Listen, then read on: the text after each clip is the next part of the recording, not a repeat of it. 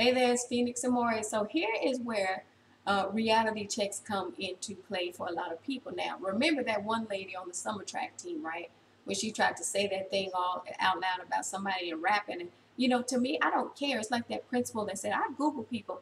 Okay, so you basically have teachers and whatever Googling moms. And do we care? Not really. Because at the end of the day, as they're now finding out, I'm very educated. My background is in IT. I am so sorry you don't have a creative outlet to where you feel like you have to talk crazy about a person that does and did not mind putting it out there.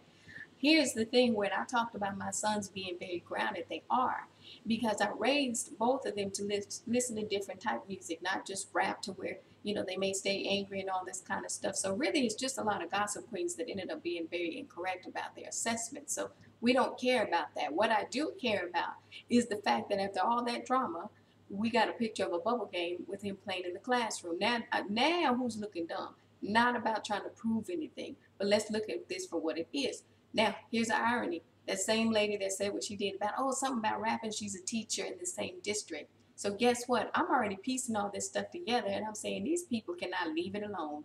They can't leave it at summer trap. They can't leave it at the school. It has been this for all this time. But when you really look at the root of all this, it is about the simple fact that this boy can run his butt off. But they got to find all these little issues about him, right? To where they've been talking so much, or he just seems so unmotivated. I wonder why you guys wouldn't leave it alone.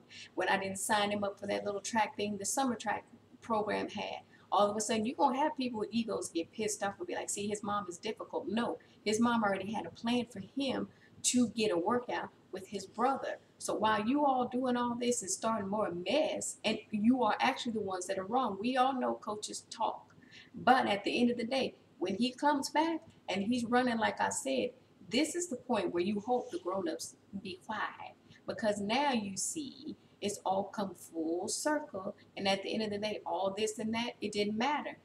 What is the purpose of all this? The purpose of all this is to simply say to these adults and these nosy people, this is why districts get sued, and it's not a joke, and it's very pathetic because they lost a lot of great athletes just last year behind the same stuff. So when you have somebody trying to tell you what the problem is and why some people move the hell away, you may want to listen.